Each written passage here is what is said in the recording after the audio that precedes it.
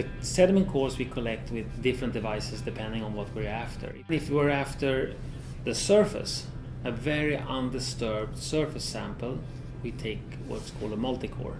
That is a slightly different device where you have very short tubes instead that are more controlled, pushed into the seafloor, and you get maybe 50 centimeters or something in 8 different cores. And they're so undisturbed that you actually preserve, in the best case scenario, you preserve the surface of the seafloor. So if there's something lying on the ocean, for example, a sea star or something, sometimes it's that one can be unlucky and then it get caught right into the sediment corer and it actually got hoisted up.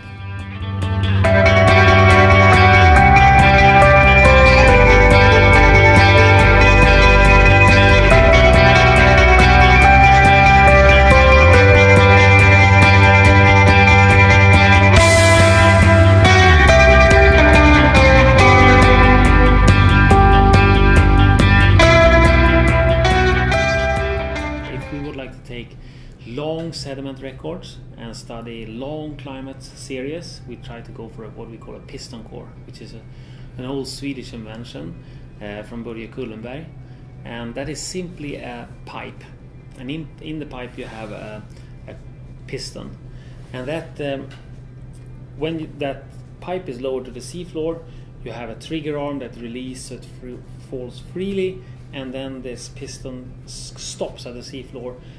It prevents the whole compression of the sediment, so the pipe can go down much easier and take very long records.